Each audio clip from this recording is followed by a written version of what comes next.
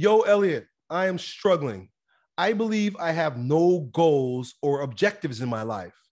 I'm having difficulties listening to myself and finding my life goals. Any suggestions?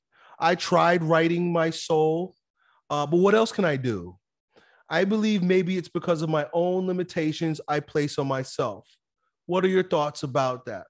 Well, I think it's interesting that your own self-assessment states that you put limitations on yourself. And I see this happen with a lot of guys a lot of time where all the opportunities are presented to them. Not only the opportunities, but the path that they should follow is presented. It's very clear from the outside looking in, right? A lot of times it's easier for an observer to see what a person should do rather than the person themselves. And I think that's part of the reason why people like hearing my opinion on things, because I'm just giving you my observation based on where you are. But when you're swimming into the damn thing, it's a lot harder, right? So you say that you place limitations on yourself. And my question to you, or for you to ponder, is this: how many times have you turned down opportunities? How many times have you said, no, I can't do that? Or you saw what you should do, but you stopped yourself from doing it. You're claiming that you place limitations on yourself. And so that's like somebody who's trying to drive by putting one foot on the gas and one foot on the brakes. It's like you're trying to go, but you're stopping yourself. And you got your foot on the brakes. You're just spinning your wheels. And you're not going, you're not even spinning your wheels. You're revving your engine, but you're not going anywhere. You know what that does too? It's a compound effect. Now you get tired, right? And when you're tired, you know what you can't do? You can't think, you can't look, you can't see, you can't observe, you can't make decisions. You can't be decisive for yourself when you are tired all the time. And you're making yourself tired because that's what resistance does. Whenever we're in resistance of anything, we get tired. Notice that you're going to lack energy over time, because just like putting that foot on the brake and on the gas at the same time, you're revving the engine and getting nowhere, which burns it out eventually. You burn yourself out, right? So what about these limitations that you place on yourself? The very first thing that you've done that's real good is that you recognize that you do this. You're doing it to yourself. You're doing it to yourself, right? You can't blame anybody or anything. You get in your own way. The next thing I would do is begin to observe when you get in your way and what you say to yourself to get in the way, right? What happens? Do you notice that there's a path, there's a door that's open for you? There's an opportunity available to you, but then you make excuses, right?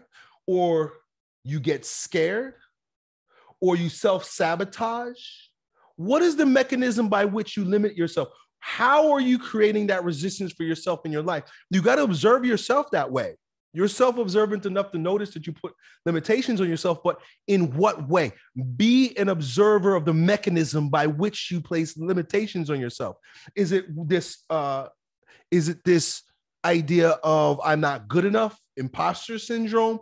What is it? I need you to isolate the demon. I need you to isolate the resistance. I need you to notice what you're doing, because as you've said, you're doing it to yourself. So more than anything, my advice to you is to get to start knowing yourself by observing yourself so that you can stop yourself from doing what you're doing to cause you to have these difficulties, right? You say I'm having difficulty listening to myself and finding my life goal. That's because you're creating too much noise with your judgment. You're creating too much noise with sometimes you don't even need an opinion. This is a strange thing. I'm going to say it. Sometimes we need to stop thinking. I think sometimes we think too much. Sometimes we ruminate and we try to think over how things should be before we take action. And what I'm telling you, sometimes you got to do is just take action without thinking. Sometimes that's the best route. It's not always the best route, but sometimes the best route is, okay, that door opens. Think about an athlete, right? Think about a running back who received the ball, right? The quarterback just handed him the ball. And now he's got to look at the line and he's got to find that gap so they can get through the gap and make a big run. But let's say he gets that ball and then he stops and starts thinking, okay, well, I got to look for a gap now. And the gap's got to be a certain size. It should be a certain amount of inches. And I want to make sure that these particular guys are blocking for me because they're the better blockers. And I definitely don't want to do it over there because that linebacker is really ruthless. And so, but by the time he does all that shit, what happened? He got smashed. What would a good athlete do? He grabbed that ball as soon as he sees. What did Walter Payton say? I know I'm dating myself now. Walter Payton was a great running back in the 80s. He says, all I need, or I think it was Walter Payton, 18 inches of daylight. That's what he said. He said, as soon as that ball is put in my hand, boom, I'm looking for 18 inches of daylight. Basically, he's just looking for a gap. Doesn't matter. 18 inches. That's all it is. That's his, that was his standard by which he's going to take action. Boom, 18 inches. Wow, there it is. Just a little bit more than a foot. It's the same thing with us, right? When the ball has been passed to us, you got the ball in your hands, you got to now, as quickly as you can, look for those 18 inches of daylight and run, brother. You got to run. You got to go. But if you stop and you think and you decide whether or not, am I capable? Can I do this? Is this right? What if there's another opportunity? You get in yourself. You get in your way. You get in your way. So that's it, man. I want you to observe how you get in your way, notice it, isolate it, and destroy it. Stop it. Stop. But you can't stop something if you don't know it. And so you got to look, observe, isolate, and then stop, and then quit. And I think you'll be okay if you do that, bro. Don't make it more complicated than it is.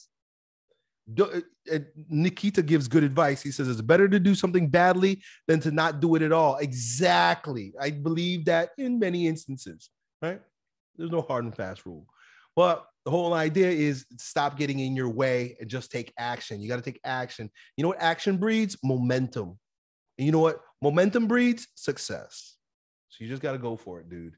Done. Yo, it's your bro, Elliott. I hope you enjoyed that video. If you did, you ought to know that it was a clip from one of my most recent King Transformation classes with my students, where, among other things, we get together about 4 or 5 hours a week and we speak on things as it relates to becoming kings in our lives in fitness, business, and with women. If that sounds like you and you want to join a like-minded group of men who are growing stronger every day, in every way in this degenerate age, then it's real simple. Just follow me on Instagram and then DM me the word king, K-I-N-G, and then me and my team will get back to the details to see if you qualify. I really hope to see you at the next meeting. Done.